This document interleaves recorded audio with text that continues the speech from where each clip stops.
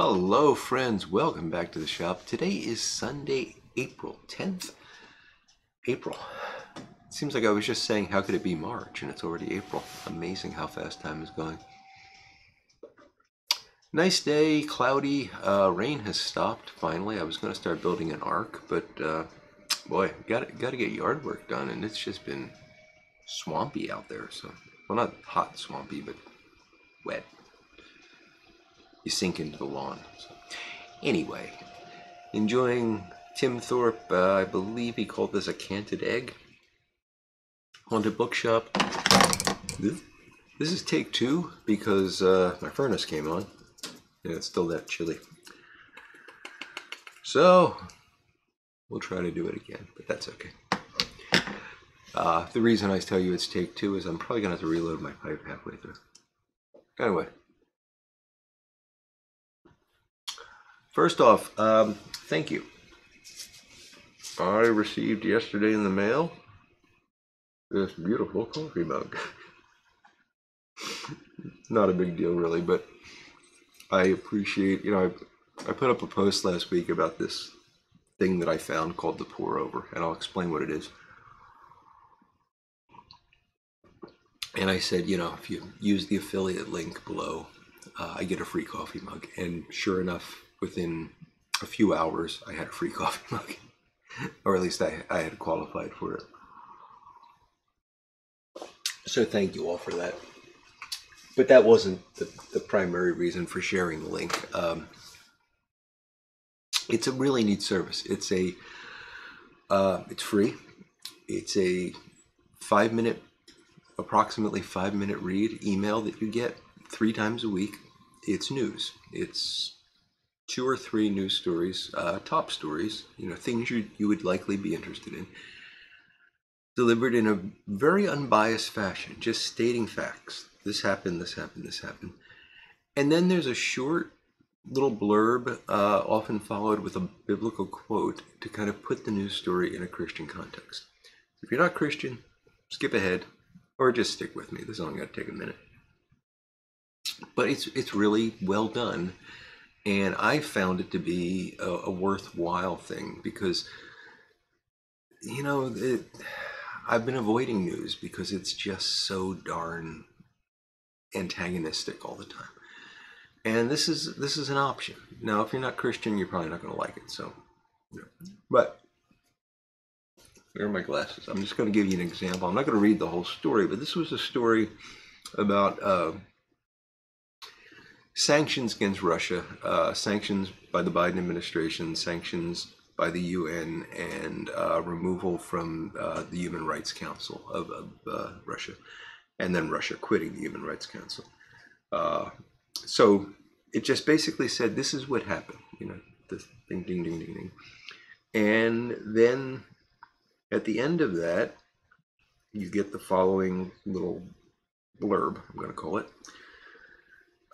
The font changes, so you're no longer reading a news story. So this is something that's being added. Above all, love. While you likely have no control over this war, you can control how you speak about it.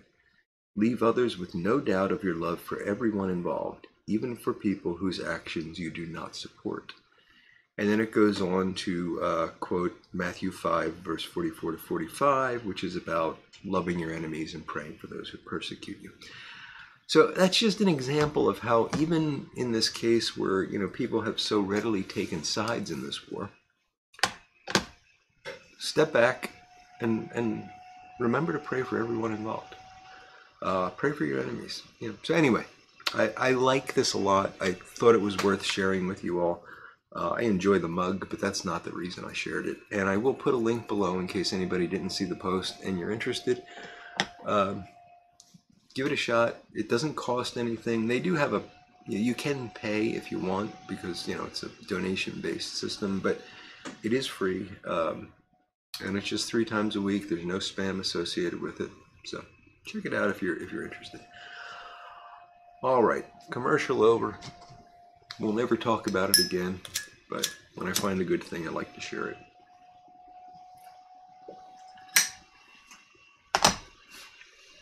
So I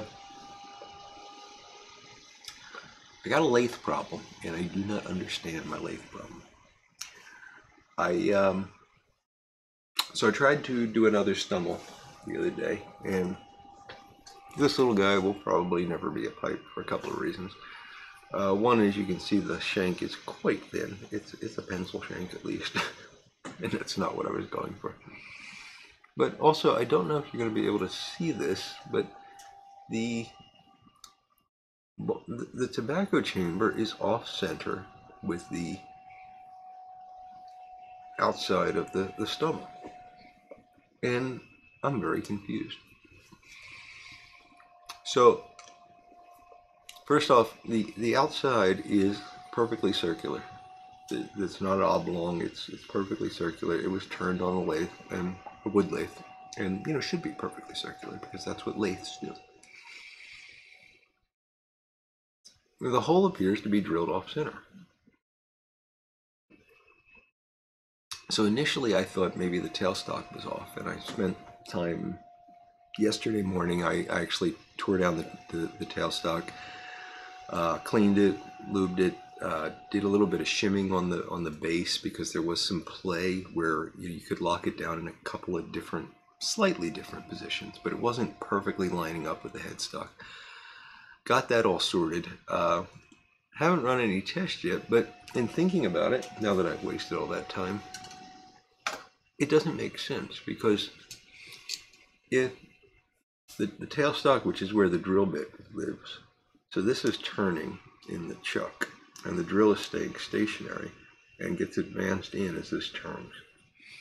So if this was off center somehow, you wouldn't get an off center hole, you would get a bigger hole, right? Because this would still be rotating around its center, and the drill bit would be moved, and therefore you would get a larger hole.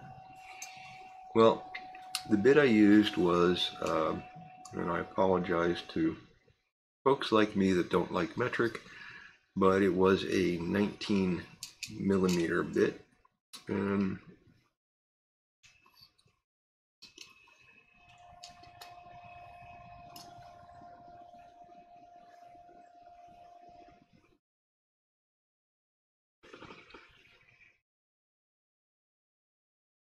Did a little sanding, so it's not exact, but it's pretty darn close to 19 millimeters. So the bit wasn't actually off center relative to the axis of rotation of the headstock. So how did this hole get off center? Now this happened to me on the first pipe, and I thought maybe it was when I moved it, because you have to, obviously you do two turnings on this. You're turning the shank and you're turning the top of the tobacco, top of the stumble. What is this called? Bowl, top of the bowl, there we go.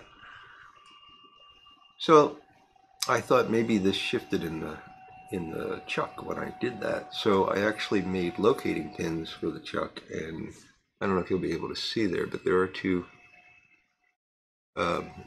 large depressions right here where those locating pins allowed me to rotate this without shifting it. And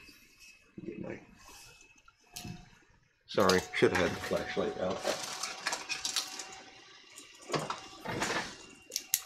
And if I do this, you'll be able to see that the drilling is, oh, can you see? It's pretty good on center there. So the locating pins worked. They worked perfectly. But this is still not right. I mean, this is, so the back of the bowl is 5.12 millimeters, and the front of the bowl is 6.58 millimeters. That's a big difference, and it's noticeable.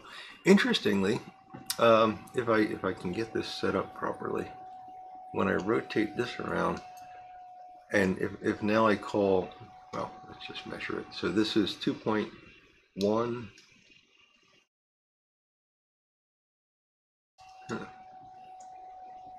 No, I'm sorry. 2.22. 1.95. So there's a difference in this as well. This hole is also off center. I don't know how that happened. I just can't figure out what could be wrong that's winding up off center like that. And by the way, that's another clue is why the shank is so thin, because I could not get it into round, suggesting that it was shifted relative to center. But I don't know how it could be. So I'm starting to suspect the chuck. The chuck itself is fine. It might be the jaws. I don't know. I've got work to do. I've got to ponder this for a while. But in doing this, I decided,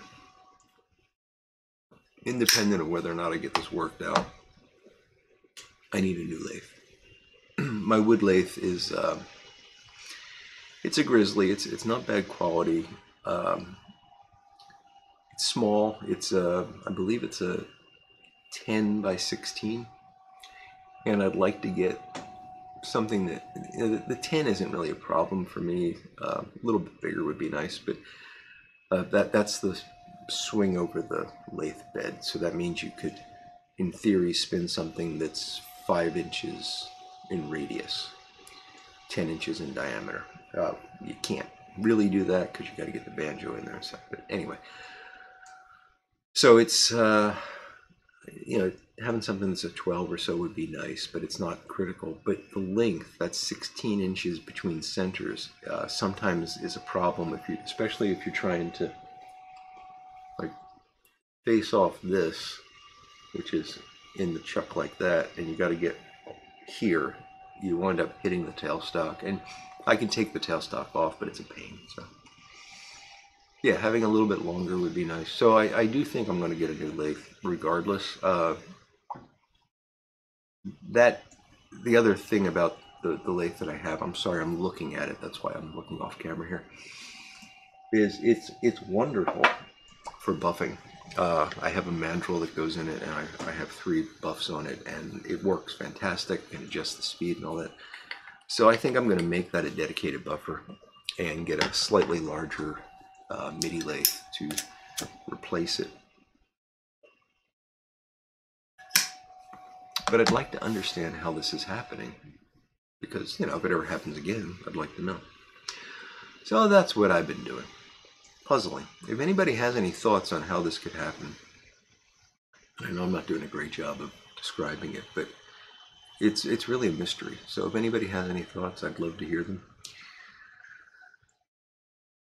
So that's life.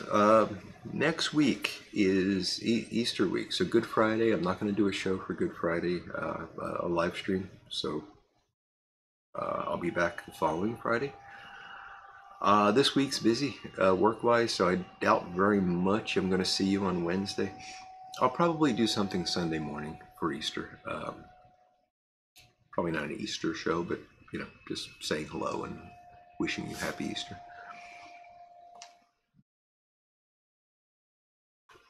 So with that, I'm going to let you all get on with your Sunday, and I'm going to go stare at my lathe and scratch my head. I hope you all have a great Sunday and a wonderful week ahead. And until we speak again, I will look forward to talking to you all again very soon. Goodbye now.